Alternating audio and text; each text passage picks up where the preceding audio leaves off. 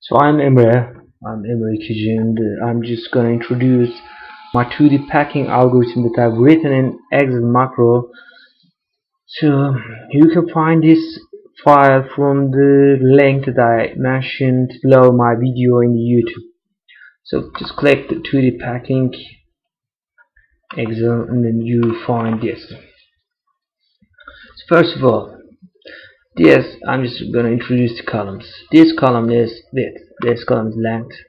So the width that you can use, you should enter as the first input over here, and height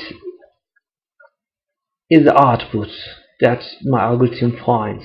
The area that my algorithm, the area is the area that my algorithm has calculated, and this column is total area of these boxes, sum of some of the areas of these boxes, and difference between this and an M column.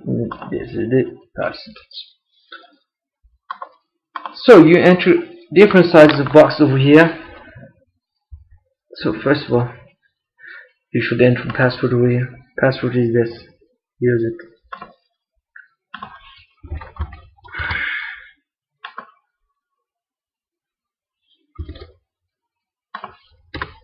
Sorry.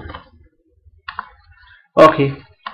So put many sizes over here.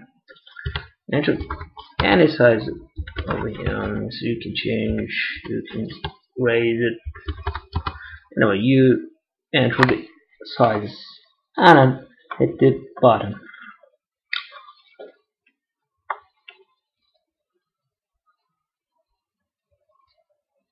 and it calculates the minimum area that can put the rectangles, and then it grabs it over here, and then you can find all of the boxes. In this little white box you can find label of the box. For example, this box is 146 box, and then you can that box is this. Anyway, and then so my algorithm is find minimum area just like this, and the total area of the box is, and difference is this.